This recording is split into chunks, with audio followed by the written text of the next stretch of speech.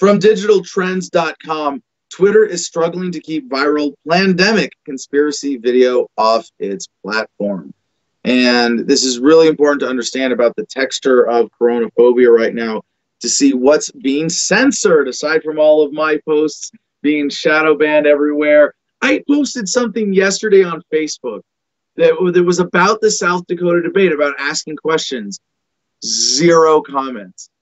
1 like. And you go, wait a second, I have like 5,000 friends and 25,000 followers on this platform. I think you forgot to post this one. I think you forgot to let people see this. Something's going on here. And I thought of Twitter as a more fair platform. But even the great Jack Dorsey himself, has been led to a new level of censorship, it seems, with the excuse of coronavirus, perhaps the bullying around coronavirus, like people around him saying, hey, you know, if you let your platform be used for misinformation and people die, that blood is on your hands. And you go, okay. So to the story, it's been about a week since a lengthy preview from the conspiracy documentary Plandemic went viral across the internet. The 25-minute video sent tech companies like Twitter, YouTube, and Facebook into a frenzy as they scrambled to scrape it off their platforms.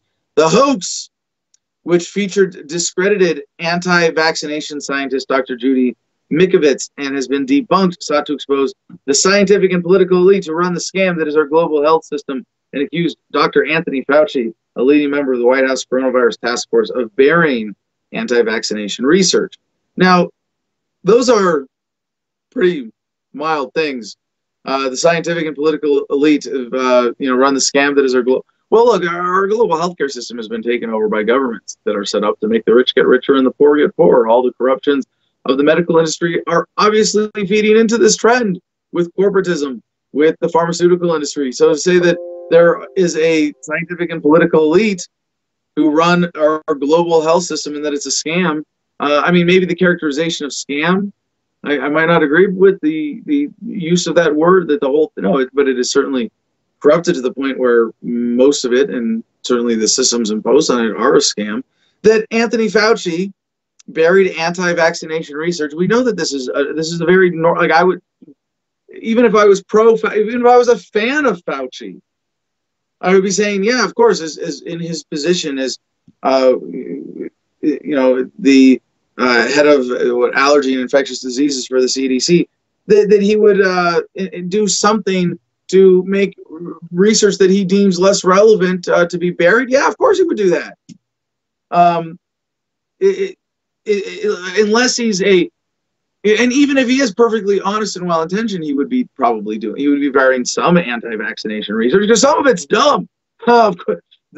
You put any category of any scientific research, some of it's going to be dumb and should be buried.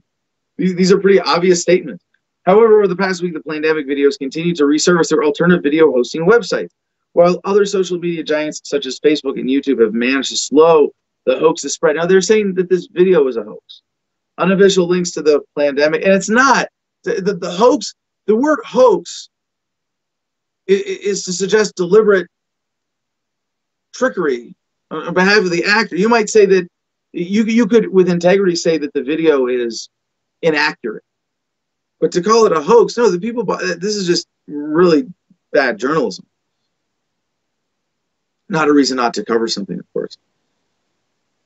So managed to slow the hoax's spread. Unofficial videos video links to the Plandemic documentary continue to seep through Twitter's policies and moderating algorithms. Digital Trends found an endless stream of tweets that redirect to the conspiracy theory video. I mean, this is such a silly, like, label lynching, discrediting term. You're a conspiracy theorist. No. We're looking at facts. We're conspiracy realists here. Of course, you have to introduce some theories to understand all the manipulation that is being conducted by authorities around this pandemic. Common among the most of these posts were two fairly popular video hosting platforms, BitChute and Alt-Censored. So yes, here's to them. Thank goodness we have alternatives for when these mainstream social media websites turn into censorship mechanisms. We have alternatives which are predominantly positioned as hubs for content that other mainstream services have blocked.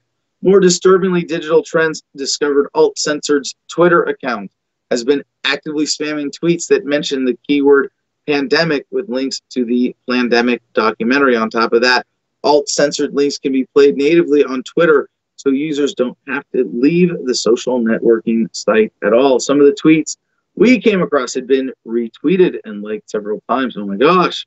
One of them was tweeted by a verified profile and embedded a BitChute link that has been streamed 1.5 million times so far. This is amazing that despite the censorship, and it's funny that I'm getting this story, of course, from a website that takes the perspective without being open about it, what their editorial position is, that they are pro-coronaphobia, they are pro-government, they are pro-censorship.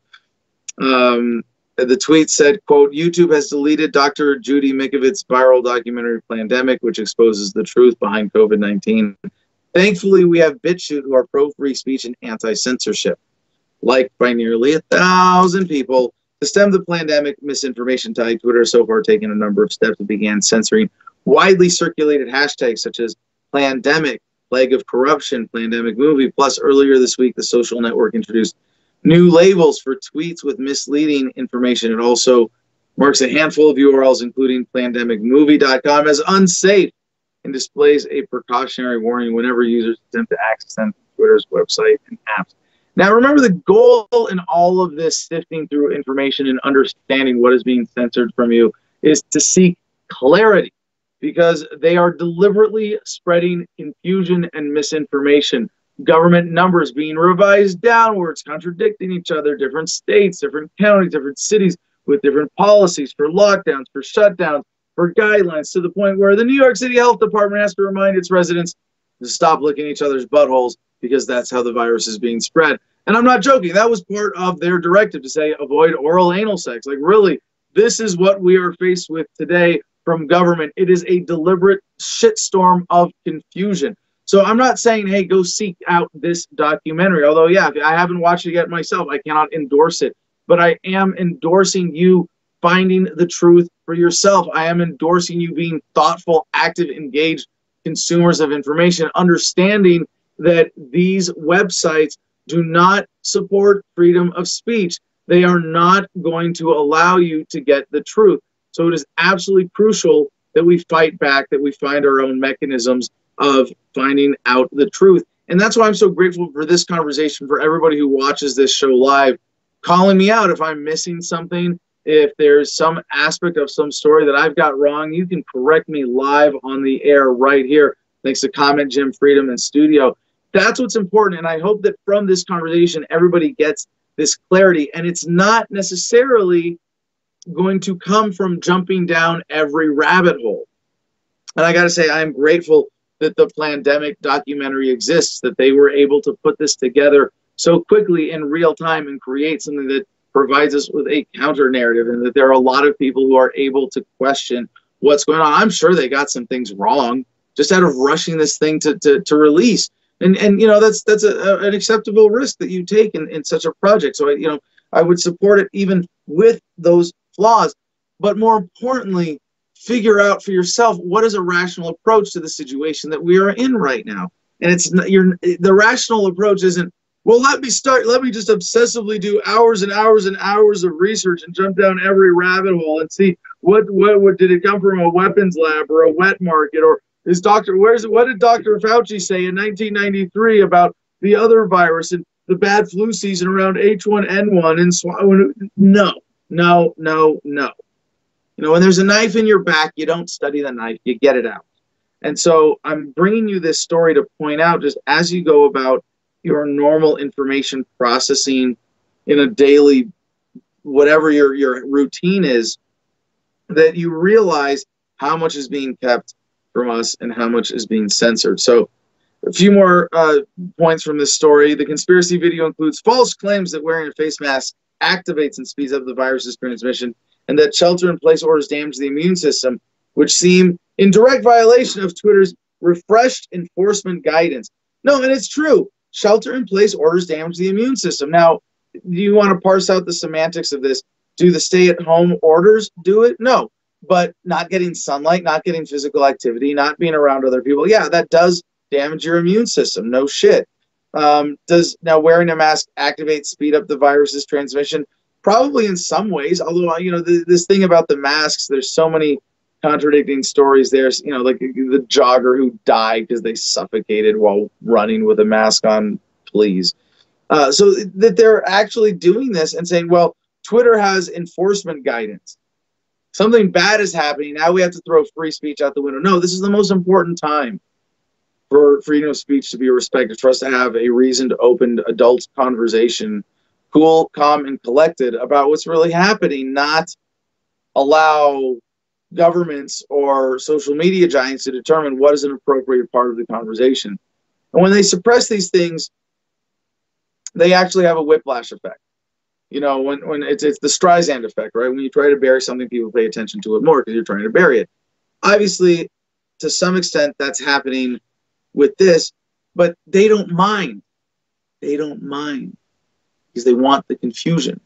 They want to deny you clarity. They want to deny you the ability to see through the swirling shitstorm that they have kicked up all around us in order to take advantage of us. So it's not necessarily that I want you to go and spend the time researching all of these things and jumping down every rabbit hole. I want you to have clarity in what you do with your life and how you face this crisis. One guideline seems to explicitly forbid the kind of public health misinformation the pandemic video is peddling, warning against content that intends to, quote, influence people into acting against recommended guidance, such as, quote, social distancing is not effective.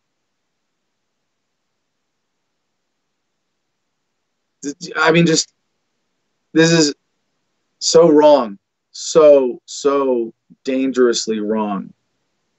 Anything asking you to go against recommended guidance is now inappropriate in this conversation. I wonder how much, I'm being censored on Twitter now, having put out this kind of content myself, although not specifically for the pandemic videos. I wouldn't promote it without having seen it. But what you're saying now is that we are going to make the conversation about obedience.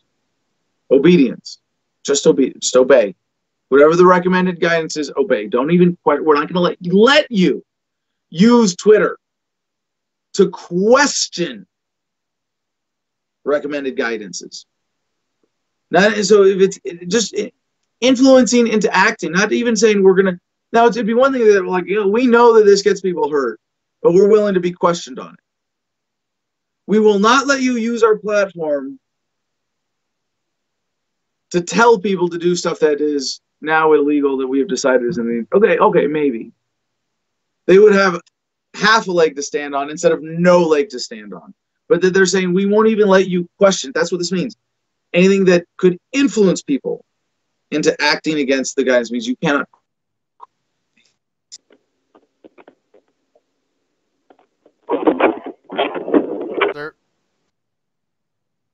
Sir. Censored. Hang on. Is that what? Yes.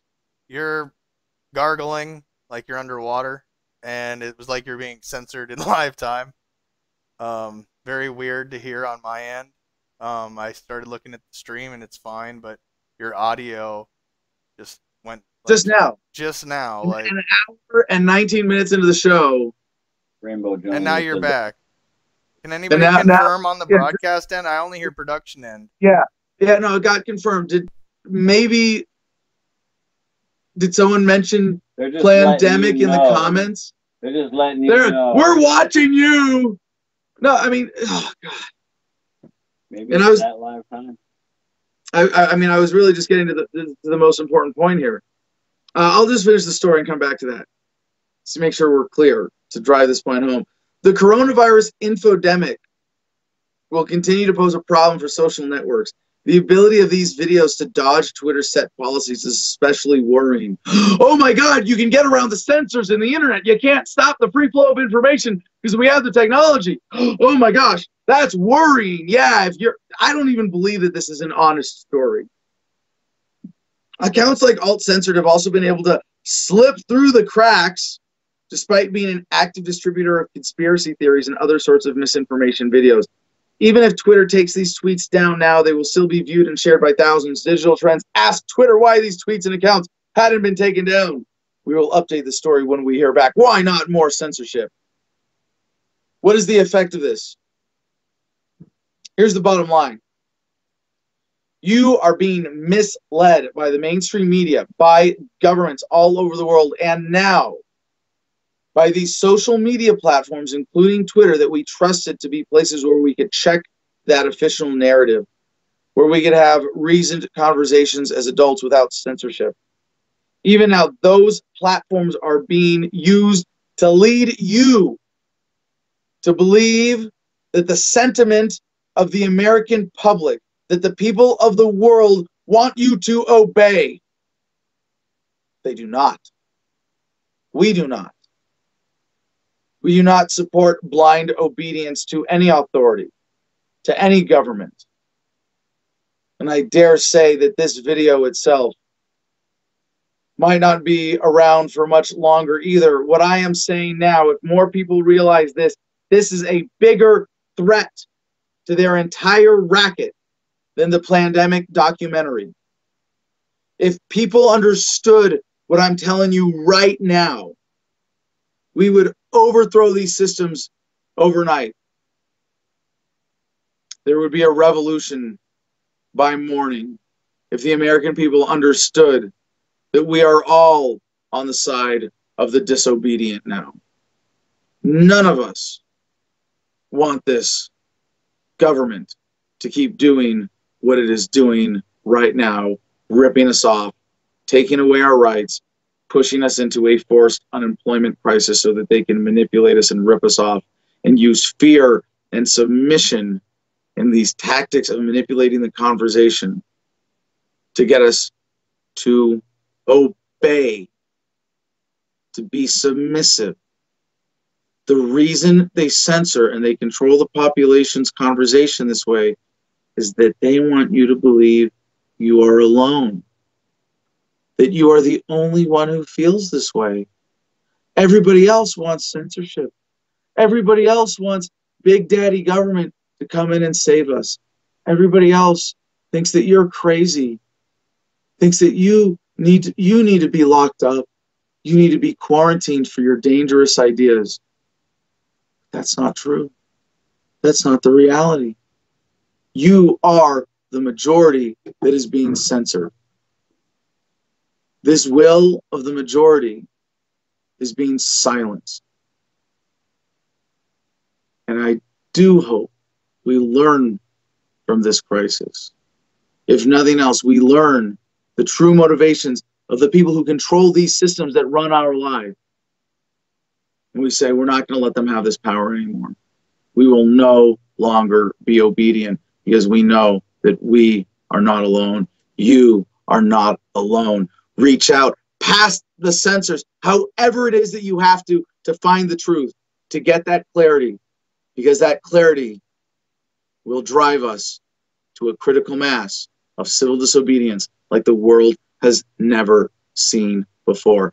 That is what we have to look forward to as the ultimate silver lining from the era of coronaphobia.